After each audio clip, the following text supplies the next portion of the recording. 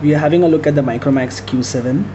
This thing certainly looks inspired by the BlackBerry in its looks, and one of the very few phones in this price range of around $100, that's rupees 5,000, which will have a QWERTY keypad and Wi-Fi together.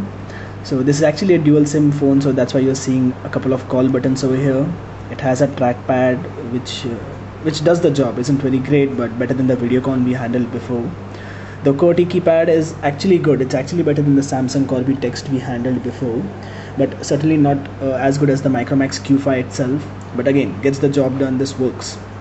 On the left hand side, you can see there is a 3.5mm audio jack. On the other side, you have a micro USB port.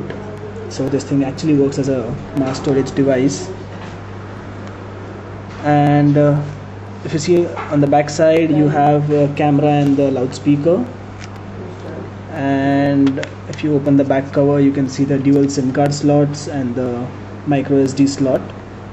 So much for the looks of the Micromax Q7. Going a little inside the interface, you can see the UI.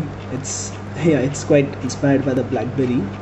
You have your messaging, music, camera, Facebook, and interestingly they have Opera Mini in here. So I don't know how they managed to get Opera Mini working on a Chinese OS. Yeah, this actually runs a Java based OS which is Chinese, but they managed to get Opera Mini in here.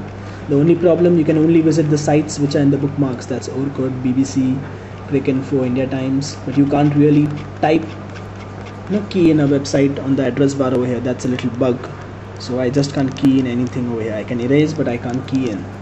So there's also a web browser over here. So that works, but isn't that great. But with Wi-Fi and a QWERTY keypad, this is a decent phone for 4,500 rupees in India. That's roughly $100, and that's what. Nothing great to speak about it. No great music.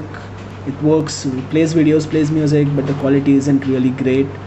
But if you really want a BlackBerry style looks, you want to show off something which is really affordable, then yeah, the Micromax Q7 is for you.